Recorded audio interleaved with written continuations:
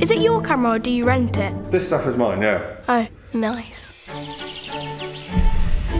Mary Lennox is really one of the great creations of children's literature.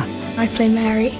It's a very real portrait of a childhood, and in Mary Lennox, a really quite modern character. But you have to try, just as I do. Mary's a very determined character. I'm obliged by law to send you away to school. And we'll need to break the law, won't we? She won't take no for an answer. At the beginning, she's closed, broken, damaged, and by the end, she's open-hearted, loving. The journey of the film is seeing Mary change.